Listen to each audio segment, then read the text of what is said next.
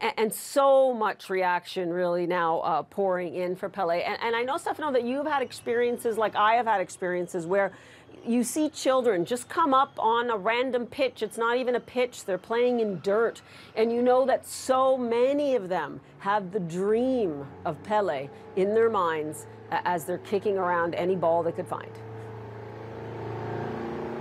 Yes, definitely. I mean, it's one of these icons that really spoke to millions of people across decades, because his career started in the 1950s, and still he has been remained relevant and to this day, frankly. So really for over 70 years. Another thought that I had just looking at these reactions that are pouring in about Pelé is that we often consider Europe as the capital of football, and most of the most talented players from South America normally go to play for rich European clubs. Real Madrid, AC Milan, Maradona played for Naples and Barcelona.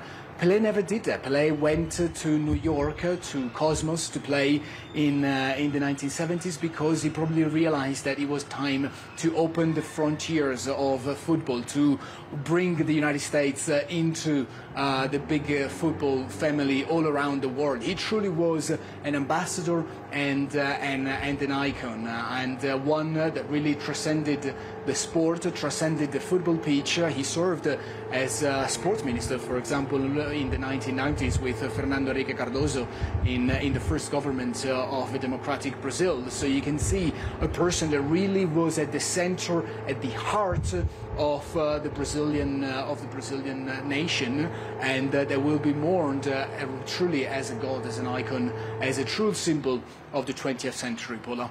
Yeah, of the 20th century, and what Brazil could become in the 21st century. I want to ask you, Stefano, these are tumultuous times in Brazil right now. We have a changing of the government in just the next few days. Just describe to us how really perhaps delicate this dance will be as Lula da Silva comes back into office, and as so many in that country have this outpouring of grief and celebration, I would add, for Pelé's passing. Yeah. Yes, definitely. It's a moment for a nation to truly come together. We looked at the World Cup as a moment where Brazil and the Brazilian national football team could help unite the country at a moment where polarization it's really it's really reached the top levels in Brazil with the competition between Luis Inácio Lula da Silva, who is due to become the next president on Sunday, and the current president Jair Bolsonaro. That moment didn't come as Brazil was kicked out of the Qatar 2022 Football World Cup.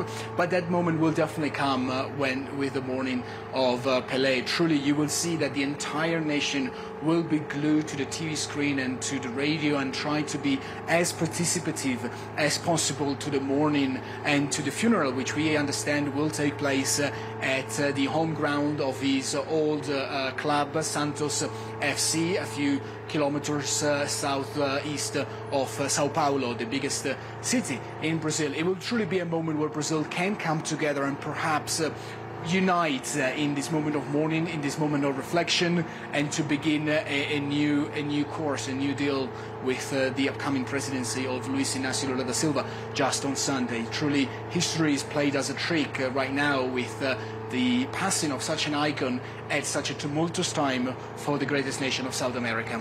Paula? Absolutely, and we certainly hope that Brazil will rise to the occasion as they have in the past, obviously with even hosting the World Cup in years past. Stefano Pozzebon for us there in Bogota, Colombia. We will continue to follow reaction from the continent.